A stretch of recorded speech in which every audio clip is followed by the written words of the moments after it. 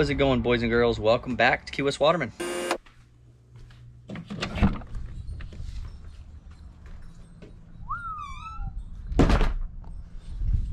How is it going, boys and girls? Welcome back to Key West Waterman. My name is Aaron Young. It is an absolutely beautiful day here in Key West. Middle of March, well, late March, I take that back. I think it's like March 30th.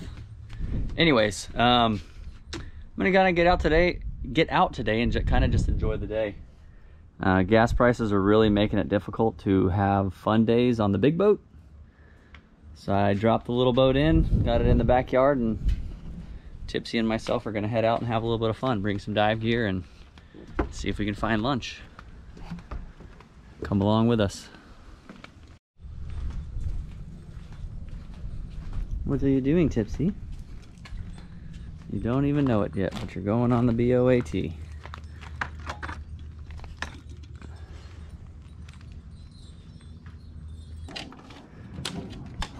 So if this is your first time watching, welcome. My name is Aaron Young. I live in a place called Key West, Florida.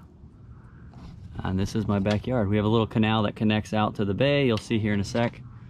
We're gonna go out and look for some snacks. This is Tipsy. She can be a little annoying from time to time on the boat, but she has anxiety. Doesn't mean she doesn't deserve to get out and have some fun too, right? Let's rock and roll, girl.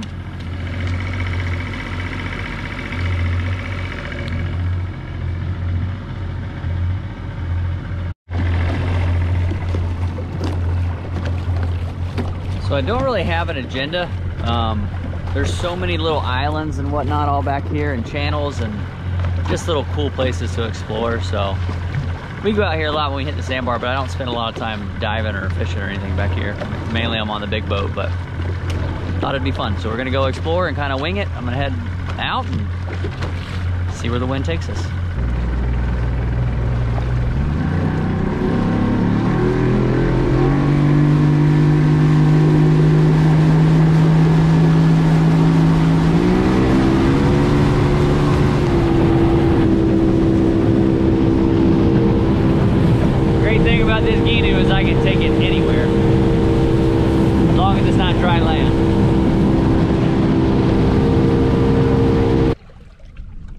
I came from over there, just kind of followed the edge. There's a little, I don't know if the camera picks it up, but my eyes pick it up pretty good. A little deep section right here. So I'm thinking maybe it cuts through. We will see. Cool little spot. Look at all these little tarpon. I'm gonna shut the motor off and, well, I did shut the motor off and I'm gonna pull us through. I don't want to break any of these mangroves off if I'm driving. Tipsy, I know. Look at this. I know, Tipsy, it's exciting. There's about 40 or 50 juvenile tarpon. Look at them. Hopefully the camera picks them up. Kind of pushed my way through gently, so we'll see if maybe start the motor back up, make this a little easier. You can see the tarpon tailing up here. I've actually never even caught a tarpon. Not really my thing. Look at them. They're tailing on the surface. Pretty cool find.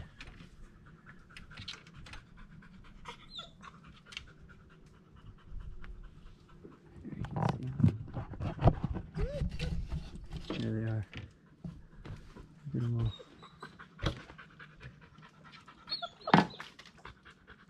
Tipsy, stop whining, you're ruining the ambiance. Very cool find. I'm more of a meat eater, so I think we will keep moving along so we can find something worth hunting.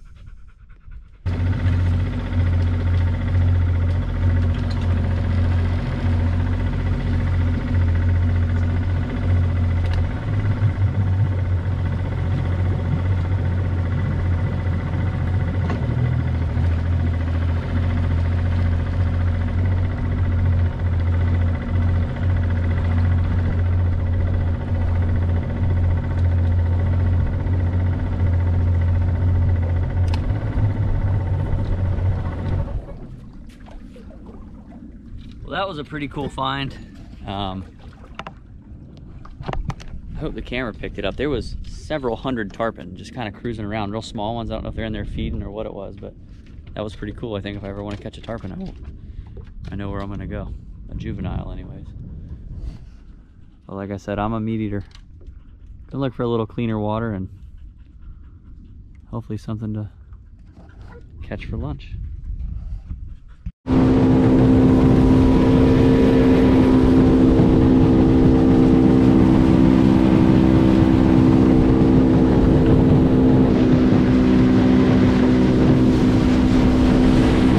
I don't have a GPS in this thing, so all I'm using is my polarized glasses.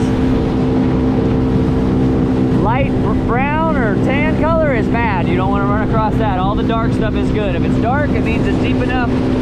Like I said, I can get pretty shallow in this thing, but that's too shallow right there. Hold on, girl.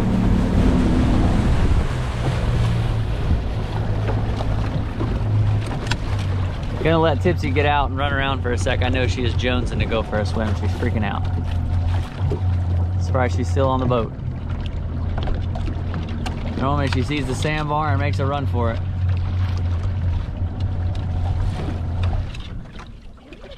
Let her rip, girl.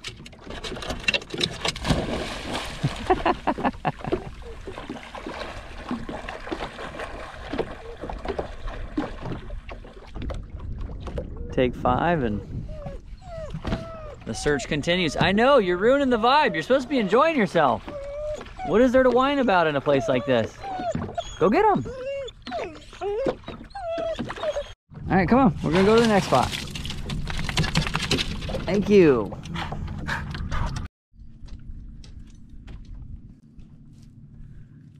So I found a cool little channel in an attempt to try and preserve anything that I do find. I'm not going to show you how I got there. If more than one person knows about it, it's not a secret. I'm sure other people have this spot, but I just prefer not to broadcast it publicly. Cool little edge. Looks fairly deep, so I'm going to get in and kind of cruise around and see if I can find us some lunch. There's no reason for you to be whining right now. Other dogs are sitting at home right now, stuck inside.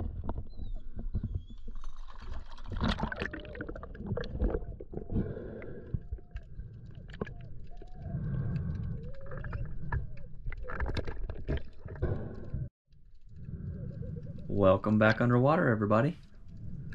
So this is literally first time diving this spot. Never been here, never even been in this area before.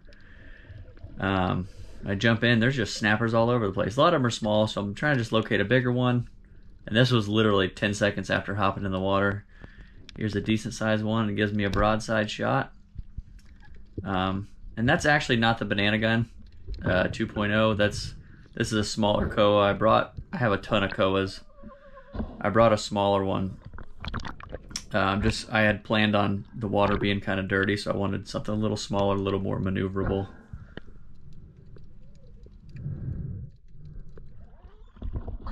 Tipsy, I got lunch. I know that's what you're stressing about. You're probably hungry.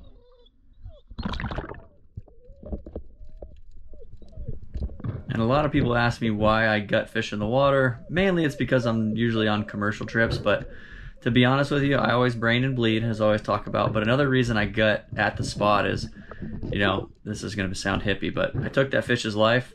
Those entrails will feed a few more fish. They will by no means let any of that, any of those organs or any of that stomach contents go to waste. So the rest of those fish in that area are going to benefit from that.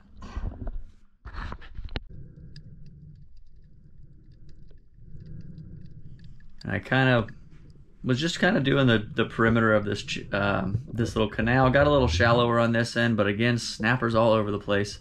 And when there's this many fish, it can kind of be tricky to focus on one. So a lot of times what I do is I'll go down, sit still, let the fish do the work. So I'm laying in one spot. A little bit bigger fish comes up to me. Now I've got my target. I know which one I'm focusing on. This fish is well within range the entire shot, but I don't want to take a sloppy shot and hit the meat, so I'm just sitting waiting until it turns broadside, and it gives me that go ahead. I talk about that a lot. You know, I am taking these fish to eat, so I want to do as little damage to the meat as possible. It's not very often you see me put a shaft through the fish's fillet. And that's just a matter of being patient.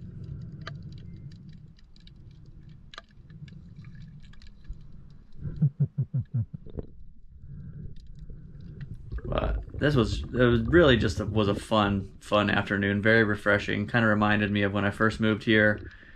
I wasn't really out, you know, hunting trophies and looking for all these big fish. I just wanted to go out and shoot a few fish to eat and kind of enjoy myself, explore a little bit.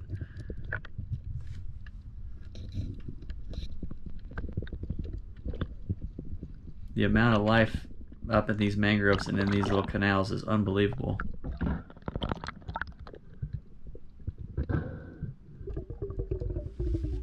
So I worked back towards the boat, and there was these just giant, like, ledges, almost looking caves and crevices that kind of just nudged up under the mangroves, and you can see here how many snappers there are swimming around. It truly was impressive to see this much life in what we call the backcountry, because it's fairly shallow all around. This was a pretty deep cut channel. That was kind of a little hip fire. That fish was so close I couldn't extend my gun all the way, so I just did a quick hip fire there. Tipsy, we're having lunch. And there's another kind of hip fire, and I hit this fish a little high, so you'll see instead of grabbing the shaft, I go straight to the fish because I was worried it was going to tear out. If a fish looks like it may come off, don't grab the shaft because it's going to give that fish freedom to flop. You can see it was a little high shot. I tried to stone it, but I just hit it a little low. So I went straight to the fish, pinned him into the sand, and got my hands on him, and I was not able to come off and flop off that shaft.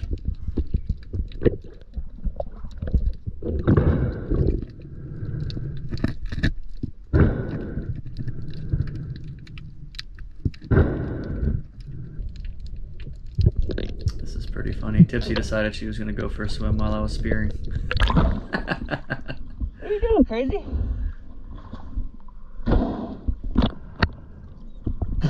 Got your little good spot? This one.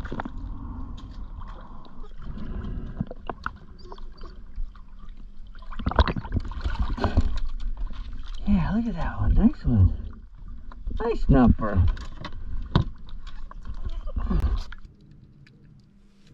So Madeline's not going to be thrilled with this, but I'm just curious. I love exploring. As I was saying, up under these mangroves, there was a couple caves and kind of dark spots you just couldn't really see. I didn't have a flashlight on me. So I decided I was going to swim into one and just kind of explore, see what was in there. It was fairly dark, I will say, but I'll take you along and you can see what happens. So this one kind of looked deep, a little more deeper than the rest, so I kind of just get down to the bottom, and I pause there at the entrance and try and let my eyes adjust because I don't have a flashlight and it's really dark. The camera actually picks up the light really well.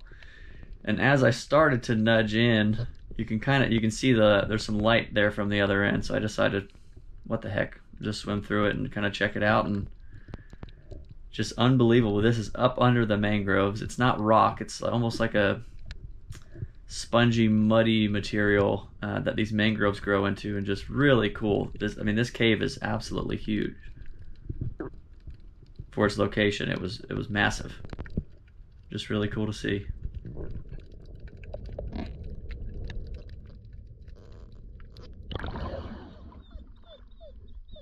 Well, that was cool.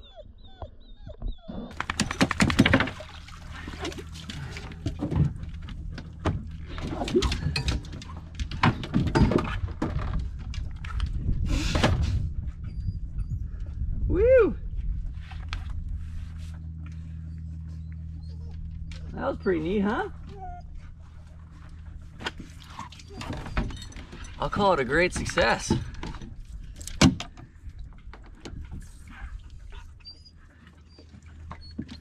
Got plenty for lunch. Some nice mangroves. I'll be honest with you. I shot my limit. There were so many. And I love mangroves, so I figured why not. Limit out here is only, I'm in Gulf State waters, so limit is only 5 per person. 10 snapper aggregate, 5 bag per species. Mangrove is 5, so I've got 5 beautiful mangroves here. Tipsy, thank you for licking the mangroves. I think it's about time for lunch. I'd like to get like a lobster or a stone crab claw, but I'd say regardless, it's still a pretty phenomenal day. Maybe I'll poke around for a few more minutes and we'll cook up some lunch.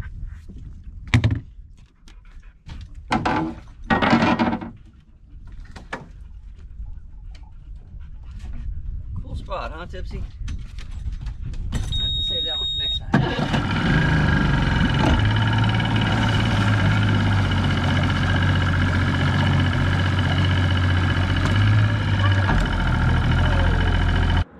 So truth be told, I ran Tipsy back to the house. She was kind of driving herself crazy. And Madeline had just got off work, so I picked her up and swapped her out. I upgraded and wanted to come back out here and cook some of these fish. And I headed to another new spot, and this is what I found. Look at this. I don't know if this is some type of sponge. I feel like it's like a mangrove root. It almost looks like some type of, it looks natural. It doesn't look like metal or anything, but there is just fish all across here. More mangroves, there's grunts, barracudas. So we're gonna get set up and have a fresh snack. So we ran into another one of these, and the more I look at it, it almost looks like there's like this spongy, muddy kind of substance that the mangroves grow into on these like edges. And it almost looks like an old one died and kind of, now that I'm looking at the other one, it looked like it just rotted out and flipped. But it's all hollow underneath. Pretty wild. Look at all these fish. This is cool. I need to come back here with some live bait. Here, hold this. I think this looks like a good spot. I would say so. Look at all the mangroves and the grunts right here. Oh, baby, you almost whacked me with this thing. Right, look out. Look at them. Look at them all. Oh my gosh. Yeah, we might have to come film a grunts and grits episode right here. Ooh, get ready, Will.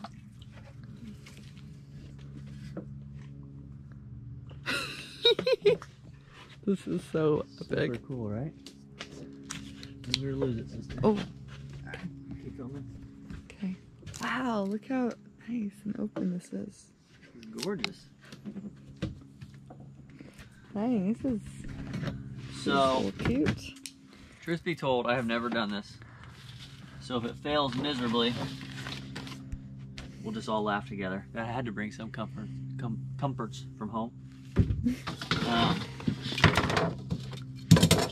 I don't know if this is gonna work, but here's the idea. Especially when we're out on this little boat, there's not a lot of room for like a grill and all that extra stuff. And I thought it would be cool. So what I'm gonna try, got a big steel bowl here, some cable so it doesn't burn. We're gonna float that right there. Oh, what?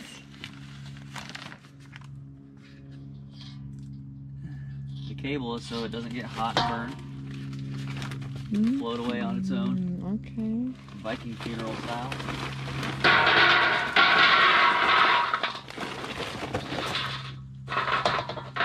Don't need much. That's why I asked Will this morning how much he liked this pan. Or how much he cared about it. And obviously I'm gonna keep the heat away from the wood. Everybody relax.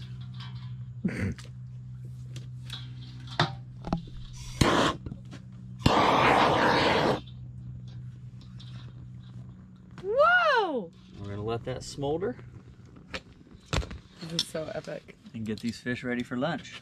Well, more like a late lunch. Yeah, babe, it's more like an appetizer for happy hour and dinner. Yeah, I did bring some beers. Doggy. So I've always wanted to do this. This is the first time I've ever been to this spot. That spot I dove today with all the snappers, I've never been there. First time diving it. I just kind of really lucked out today. And I'll be honest, I'm using Google Earth mainly to find a lot of these little channels and whatnot, but there are so many different ones back here in the backcountry. It's just more than you could ever imagine. And it seems as if my fire in a floating bowl idea is working, so don't want to get ahead of myself. But I'm going to fillet these up. We're going to cook the whole fish. It's a little faster if I take the fillets off and cook the carcasses separate. So mangrove snapper, nothing special you haven't seen here. Forgot a cutting board, but that's all right. I don't want to chop up on my pretty deck.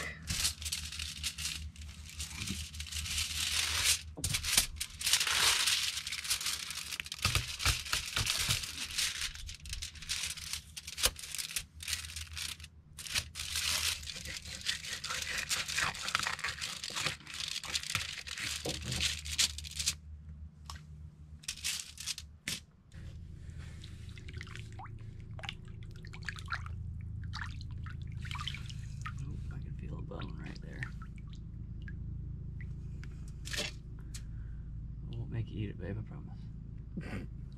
Even though Will always leaves bones in our meals. I was just about to say. Will always saves a couple bones for us. He likes to keep us on our toes. Oh, babe, is this for Madeline? This is M for Madeline. I did that on purpose.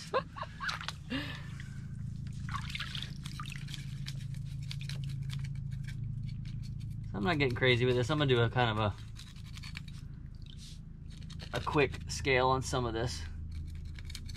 I've made videos in the past. There's so much meat left on these carcasses and the collars, and even on a small fish. Just try to get the loose scales that are gonna come off first.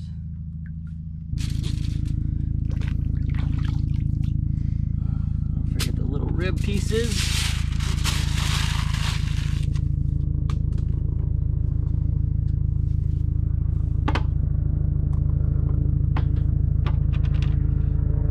Air support.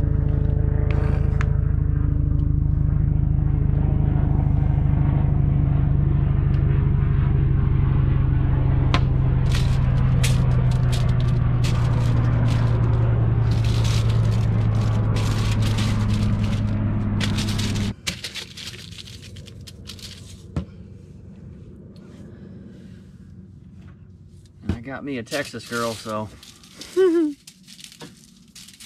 this one's gonna have butter in it. Not olive oil. Dang, babe, you do love me. Ooh. It's that Kerrygold. The good stuff. Oh, I could probably eat all of that. Oh, now you change your mind? Gonna make a little hot pocket.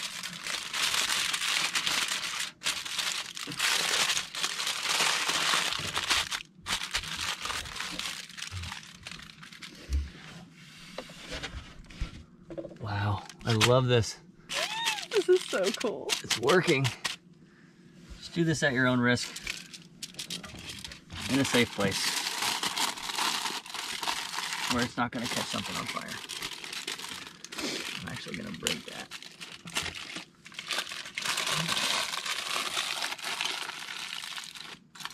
Oh, I hear it. Yeah. I hear it. Ah. Perfect.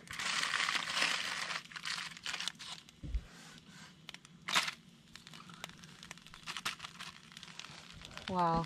And we are cooking. Just like that. Good job, babe. Time for a beer.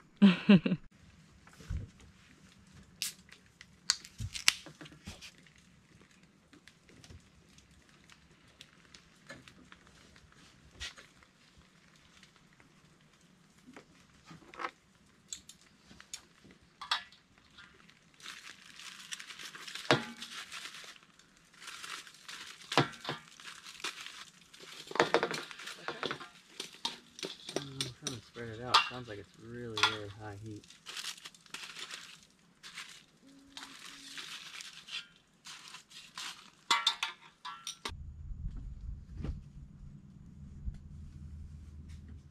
How long do you cook them for? Fillets are down the head for these couple of minutes. Let me get the fillet out, babe. That's mine. Graceful in general, and then I don't want to put fire into it. Ooh. Alright, watch out, look out, coming in hot. We're gonna do the fillet. Oh, a butter pull. The head needs a little bit longer. These fillets look pretty done. Those off the hair. These airplanes are trying us. Ooh. I'm gonna give that a second.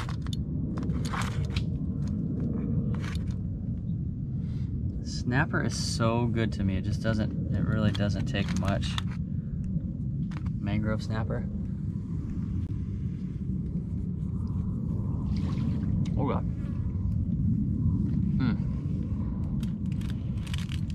I mean, anything covered in butter is good, but darn. Ooh. Bugs are starting to get us. You wanna try it? Yeah. I'll leave it on. Okay, I need to itch. It's getting buggy. Okay. Buggy in paradise. Okay. Back it up, bro. I want the most butter. It's all the same, babe. Ooh. That's good. Not too shabby. Wow. So, Ooh, it's hot. dinner on the water. Literally. Literally. Hey, it worked though. I'm glad that worked. It's good to know because, I mean, you could even do it with a smaller bowl if you wanted to. Just got to be careful with it bumping into stuff. Keep track of where it's at. But pretty cool in my opinion. So I think we're going to wrap it up. The bugs are getting bad. We're going to eat this, have a couple beers, and head home. Thanks so much for your time. We do appreciate it, as always. Send us some ideas, what you want to see more of. Like if you're not, have not. Subscribe if you're not. And we will see you on the next one. Later.